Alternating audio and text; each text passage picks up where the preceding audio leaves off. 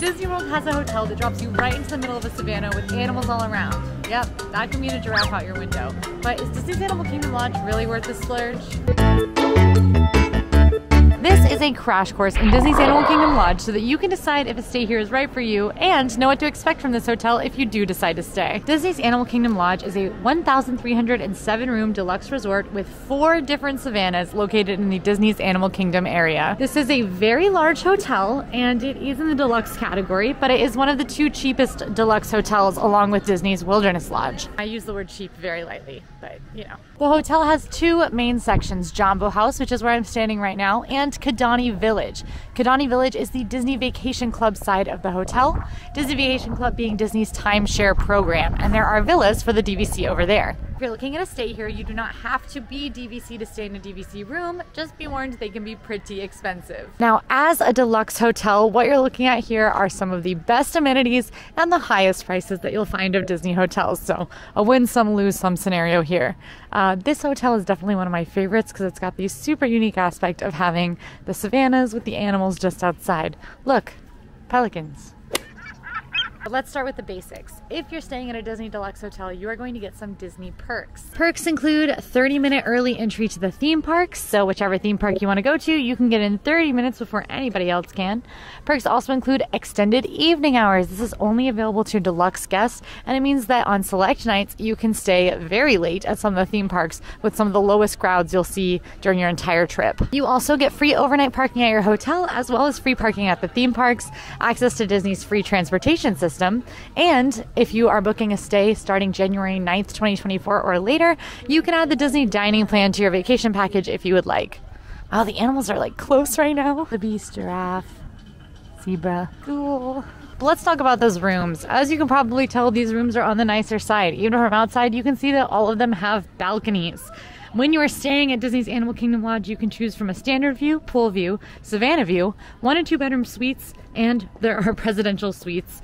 And across the room categories, you can have king bed and club level options as well. Similar to the rest of the hotel, the rooms are inspired by African architecture and art, and they have a very beautiful, comfortable furnishing in my opinion. I've stayed here a number of times and really loved it every time. The one downside to this hotel is its location, which we'll get into, but the rooms are so nice.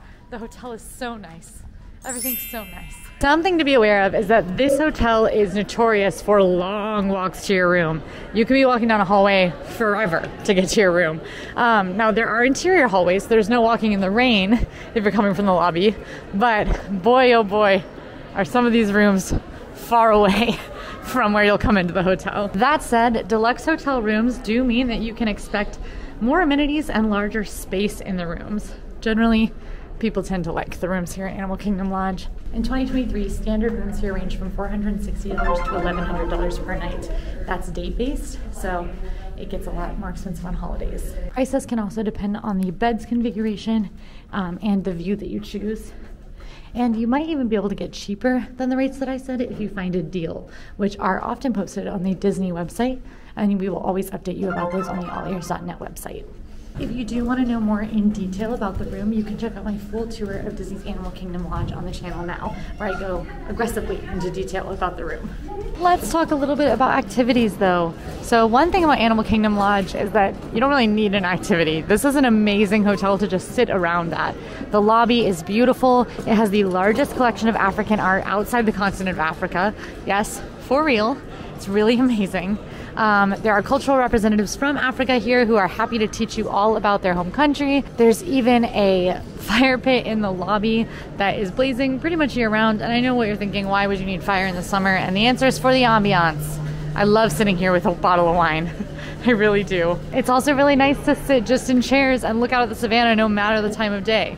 Animals, of course, are most active first thing in the morning and around this time, around sunset, but it's just such a nice environment to just hang out. But if just hanging out isn't enough for you, there's tons of activities too because this is a deluxe hotel. There are 4 different savannas where you can see zebras, giraffes, and more. My favorite animals that you can see are savannas are these cranes that do a little dance that I really, really love. Those are over at the savannah at Kidani Village, but all 4 savannas have amazing animal views. And the views don't stop when the sun goes goes down. You're probably in the park while the sun is up, so when are you going to look at animals?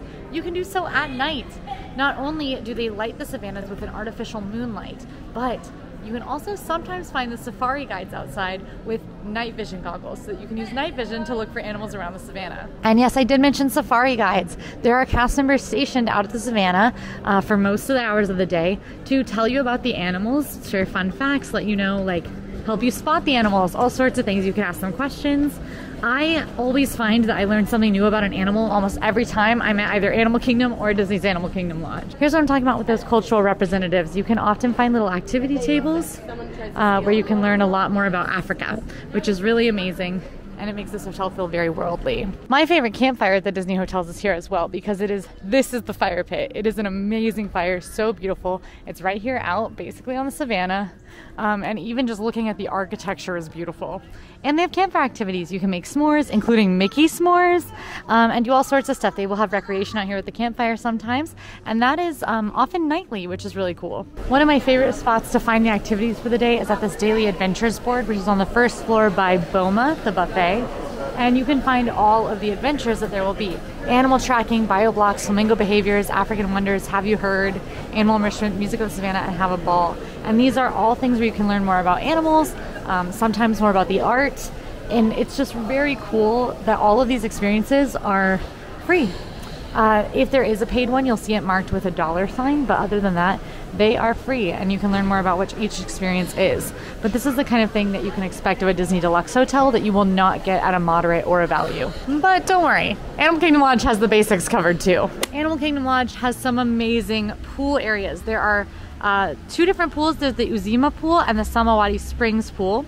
The Uzima pool is the second largest on Disney property outside of the water parks, with a zero depth entry. That's what we're walking up on. It does face the savannah and has a 67-foot water slide. Something else to note, there's also a playground, a whirlpool spa, a wading pool, and there's a massage and fitness center. You can get massages here. There's not a full spa, but that doesn't mean you can't get a massage. This resort is large, so the pool is too, and I have not seen this overly crowded. Now, it is kind of a cool night, so it's really not crowded right now, but that zero entry is so nice. There's a pool bar, and I think we're gonna go check out some flamingos. There's that water slide kind of tucked away. I just think the theming over here fits so well with the savannas and makes for a very relaxing environment as well. So, you know, your kiddos play in the pool, you get a drink and relax and enjoy the ambiance. The flamingos overlook is really fun because they're like always right here, because this is where the flamingos live. So you can pretty much come see flamingos all the time.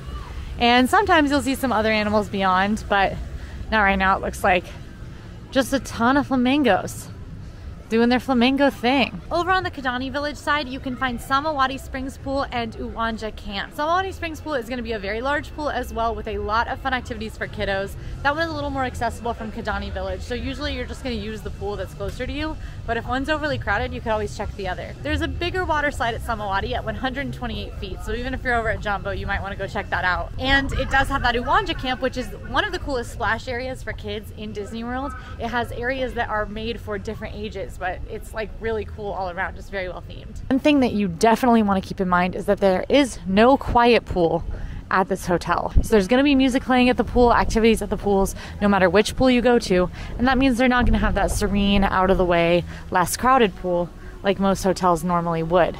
If that is a favorite part of your vacation, then this hotel might not be for you. I don't know if you can see it, but there's a very small baby giraffe over there. It's not that small. It's probably much bigger than I am, but it's cute. A little bonus tip. When you have a standard view here, it means that you either have parking lot or an obstructed savannah view. Hopefully you have an obstructed savannah view, because that means you still get a partial savannah view. When I did my room tour here for the video, I had a partial, and you can see my view rocked. So you can see that in that video right now. There's also such a dedication to like teaching people about animals and recycling, taking care of our planet, as well as Africa, the art, even the food. It all feels very like educational here, and I just feel like it's such an opportunity to learn something new while still getting pampered a bit. Also by the pools, you can find standard Disney recreation, like where the recreation guides will come and play games with the kids. You can also find Movie Under the Stars here, where every night they play a different Disney movie, weather permitting. And there's a couple of other upcharge activities you can do too, like Mickey tie-dye. And there are some more themed ones to the hotel, like making African jewelry or doing medallion rubbing. We have done some really unique activities here. I believe last year Emma made Christmas ornaments out of ostrich eggs or something similar. I don't know. Just really interesting activities. Oh, this is so cool. You can collect beads throughout the resort by completing activities hosted by an African cultural representative. So if you do these, you can collect beads. A deluxe hotel is not a hotel you want to book if you don't intend to spend time there. It is so expensive. If you want somewhere to just lay your head, you want to go for a value or a moderate. If you want to actually experience an amazing resort, that's when you're going to want to splurge to a deluxe. And the splurge is real here for sure when you can stay for under $200 at the values. I even saw a deal to get into All-Star for under $100 a night, and this hotel is like $400 a night. It can get really pricey if you're staying for a lot of nights. So really only splurge for this kind of hotel if you have time to experience all the amazing things it has to offer. Speaking of all the amazing things it has to offer, one of the most amazing things that this hotel has to offer is food. If you are an adventurous eater or just like African food, this hotel will be your paradise. We're starting here at the Mara. This is the quick service spot at this hotel. And it's kind of a small space that's located by the pool. Pretty easy. And it's gonna have some favorites that you're more used to, like chicken tenders and things like that, flatbreads, but they also have some more adventurous eats. They have a tamarind barbecued pork sandwich. They've got like a chicken bowl and a South African vegetable bowl. A bunch of really hearty food. They have falafel. They also have a grab and go section, so if you just want to grab something, take it back to your room or out to the pool, you sure can. They do have pastries and stuff that you can grab, but something that is a star of staying at Animal Kingdom Lodge are these little bad boys right here. These are zebra domes, and they are kind of controversial. But very, very popular. You get 4 of these little domes, and they are basically these like mousse-based treats that sit on a little cookie, and they're infused with a African liqueur. They are so delicious. I highly, highly, highly recommend them if you want to try something like that, but people either love them or hate them, so it's just something you warned, and they do have alcohol as an ingredient. I think the Mara is an awesome quick service, but if I could have my pick, the other restaurants here are really something. I actually can't even get over how extensive the recreation board is. At the values, you will see maybe a third of the amount of riding on one of these boards, and it's just so much to do here. But we're talking about food, we're talking about food. Jambo House is home to 2 very fantastic restaurants. Both of them are gonna be found on the first floor. One of them is called Boma. Boma serves breakfast and dinner, and it has American favorites as well as African dishes on a buffet. This is, in my opinion, the best buffet in Disney World. The food is so spectacular. I think it's definitely worth it. I literally have heard people as I walk by today talking like, oh, I'm going to Boma later. Oh, I'm so jealous.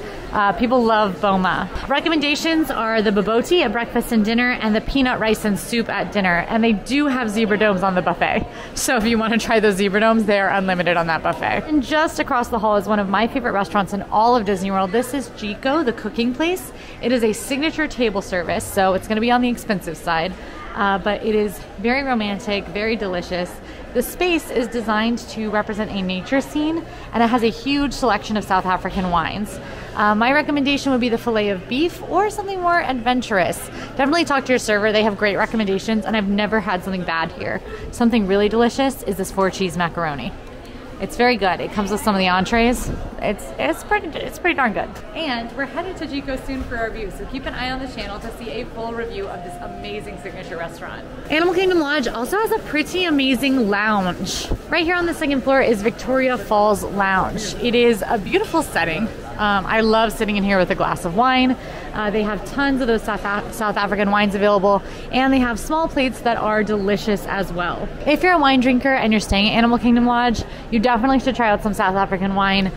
They do have at Chico the largest selection outside of South Africa, and you can access a lot of that wine at other locations around the hotel as well. There are also 2 pool bars. There's the Uzuma Springs Pool Bar and the Maji Pool Bar, both of which have African beer, South African wine, and specialty cocktails available. And then over at Kidani Village, there's another table service restaurant with Sanaa. Sanaa is an amazing restaurant. In the morning, it's actually a quick service breakfast, which is really awesome. It makes it a little easier. And then you can also do a table service lunch and dinner. Their legendary offering is their bread service, but they have a ton of amazing African meals. And it's definitely a favorite of our team. We're always talking about Savana, so that's another great one. All the dining here is fantastic. The Mara is quick service and it's nothing to write home about. Everything else is like some of the best restaurants in Disney World. So if you're an adventurous diner, if anything that I've said sounds good to you, then that might be a reason to swing for Disney's Animal Kingdom Lodge. And also, you don't have to stay here to eat at the restaurants. You can always make a reservation, take a venture over, check out the animals, and eat while staying somewhere cheaper. Everything outside of price has sounded pretty good about this hotel so far, but there's one big complaint that I always hear about why people don't choose to stay at Disney's Animal Kingdom Lodge. Let's talk transportation. Now, Animal Kingdom Lodge is located in the Animal Kingdom Resort area. It is close to Animal Kingdom, but pretty far from every other. This is the only deluxe hotel where the transportation is entirely bus transportation. Every other one has more proximity to the other parks and often is in walking distance, or at least has a boat transportation option. There's only bus transportation at this hotel. There are bus stops located at both the Jambo House and the Kidani Village side, so you don't have to walk too far from the main lobby to get on a bus. And the bus rides tend to be about 15 to 20 minutes to any park, except Animal Kingdom, which is going to be about 10 minutes. Buses come every 15 to 20 minutes as well. But in general, I would always allot an hour to get from point A to point B in Disney World. You never know when something might go wrong, a bus might be late, there might be too many people in line for you to get on. So that's just something to keep in mind, is that you're going to want a little extra time to get around. So it's about a 15-minute walk to get between Jambo House and Kidani Village, but there is a shuttle that runs back and forth constantly. You can talk to Castle Resort to find it, but it's directly outside of both lobby buildings. You can just hop on that shuttle and head to the other stop. So now that you've kind of gotten the gist of Animal Kingdom Lodge, let's see if you should get booking or keep looking. You should get booking if you love animals. This hotel obviously provides unparalleled views of wildlife if you have those Savana views, and even just hanging out in the Savana, and you can learn so much about them. So it's a really amazing hotel for animal lovers. You should also get booking if you want luxury before a more realistic price. This hotel is a deluxe. It is expensive, but it is not nearly as expensive as the Epcot Resort area deluxes or the monorail resorts. You also might want to get booking if you love to try new food. Animal Kingdom Lodge affords a lot of ability to try new things, and that's something that I love about it, is that I always feel like I have a new experience when I'm here, and that's one of my favorite parts of traveling. But you should keep looking if you want to be closer to the theme parks. I hear a lot of people say that it's a total deal breaker to pay these prices and then have to take a bus everywhere. And I get that, especially when we're so far and the bus ride is pretty long. You should also keep looking if you don't care as much to see the animals or about Disney's Animal Kingdom. This hotel is closest to Animal Kingdom and you see a lot of the animals. That's the big draw here. But if that doesn't appeal to you, then your splurge might be better sent somewhere else. If you do decide to keep looking, however, you can check out my ranking of every single hotel. I have stayed in every single resort hotel on Disney's property, and I have a video ranking every single one and talking about the pros and cons. So that could be a huge help in helping you decide which hotel is right for you. You can also check out my full tours of any of the resort hotels, as well as more of these short videos to learn more about which hotel is right for you. Hopefully you've learned a lot about Animal Kingdom Lodge today. If you like this video, go ahead and like and subscribe. And now go watch my full tour of Disney's Animal Kingdom Lodge. I'll see you there.